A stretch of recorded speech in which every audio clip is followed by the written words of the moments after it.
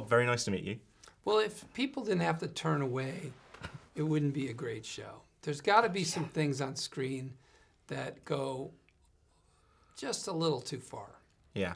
And I was actually surprised how tonally close this was to Breaking Bad. I was expecting it to be a lot more comedic. Yeah, okay, well then... I mean, it's funny, but Breaking Bad was funny. Yes. Well, that says something about you. But I know what you mean. I know what you mean. Here's the thing, and I believe this. I've been told that every episode of Better Call Saul is different from the past episode. There's no kind of committed, tone that just sticks, that hangs through the whole thing. Some are funnier, some are darker, some are more serious. And it changes up literally from episode to episode. I know that episode 6 is like super dark and dramatic and serious. And I'm hardly in that, my character. But I've heard that's true. And then there's some, I believe 3 and 4, that are really comic. So they shifted it around. I even felt that from scene to scene watching those first 2 episodes. Like, that scene in the desert's really dark, and then there's something darkly funny about the breadstick scene that follows. Yeah, and I don't think I think they're just finding new ground to work in. It's just about going someplace unexpected. And the reaction's been so strong. You've got record ratings, great reviews. How do you feel? Is it happiness? Is it relief that there aren't people going? Yeah, it's relief, man. It's relief because, first of all, I promise you, me and everybody involved, and certainly Vince Gilligan, who created Breaking Bad and created this show, and Peter Gould, who wrote and created this show as well, we took this very seriously. We asked ourselves, are we doing this for the right reasons?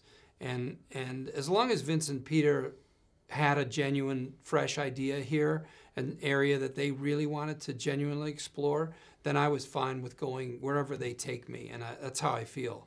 They're great master storytellers, so if that's what they want to write, I'm there.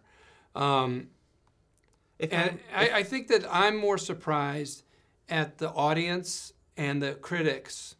You read in some reviews this kind of tension of like, I want to say they shouldn't do this. I want to say it'll never be Breaking Bad, but I have to admit it's pretty good, and maybe it's worth your time.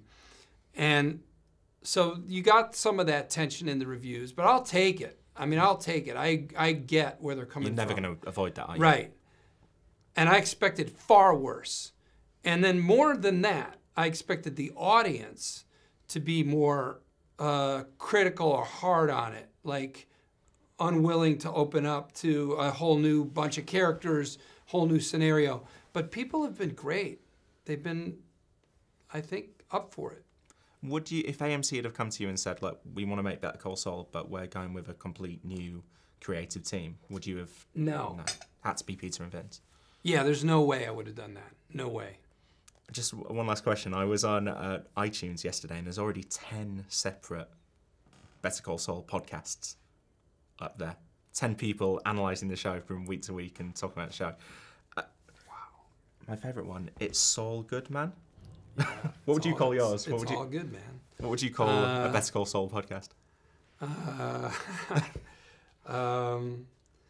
Francesca, send him in.